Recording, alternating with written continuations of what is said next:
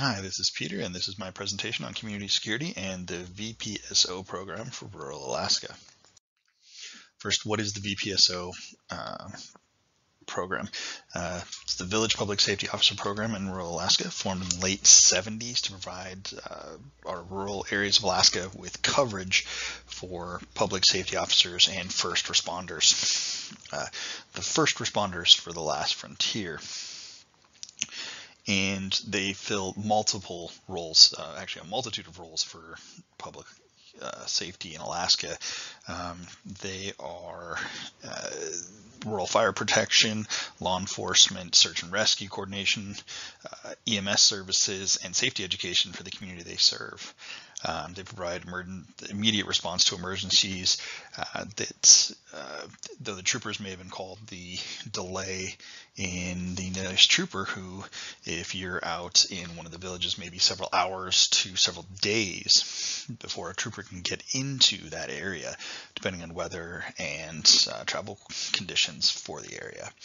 And so the VPSO gives options for people, allowing for better control and a better response to these emergencies. They also provide training to the public on general safety things, CPR classes, that kind of thing for their public. Their mission statement is VPSOs partnering with rural Alaskans to improve safety and quality of life. The three big problems that I could see looking over all of this and listening to the interview, seems like funding and what they can spend their money on is a huge issue.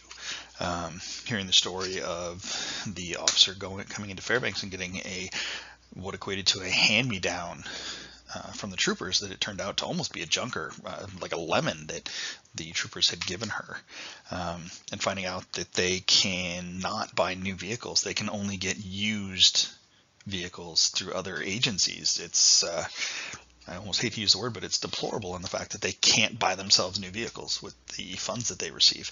And where does the funds come from? Even though they're a state agency, they're hired by the native corporations and the villages themselves. So their funding comes from a hodgepodge of different areas. And that leads to the next problem. What is their jurisdiction?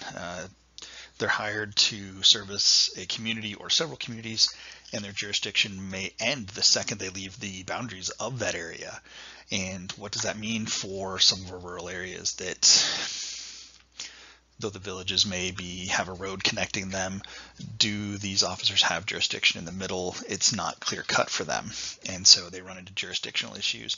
And then so a crime has been reported, an emergency has been called in, they respond, they've got things kind of under control, and in step the troopers. And is that going to escalate the issues? Are the troopers going to follow the VPSO's lead on it, or are they going to act like they're stepping on toes? Jurisdiction, it's just an issue that they have. Training, though the training that is available to these officers, they get several weeks pulled up in the beginning, 9 weeks certification training, and they get 2 more weeks for rural fire protection, and they get annual training for search and rescue and emergency medical services, and other training that they need. What training is available to them that they might need otherwise, and what training are they providing to the community? How well can you teach a class if you're given minimal training yourself on these programs and things that you're supposed to train? Why are they so important? Rural Alaska is so spread out, and it lacks the law enforcement and first responders. The VPSOs fill this gap. They really truly are needed so that they can fill the gap in this area and provide for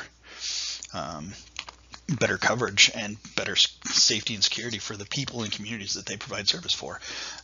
They're part of these communities. A lot of times these are people that grew up in the villages, grew up in rural Alaska, and have come back and want to fill a role and help out the communities that they grew up in and that they love.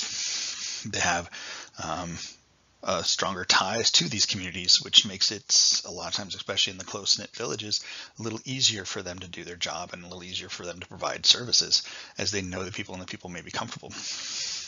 And as weird as not, it helps maintain better records for statistics for these villages. Though, a village may, as we heard in the interview, may get a VPSO officer coming in, and all of a sudden it seems like their crime rate spikes. And it's not that the crime rate is spiking, it's that these crimes are finally being reported because there's somebody that can actually take action and do something about this. What can we do to help maintain our VPSOs? Well, we can get better funding, find a way,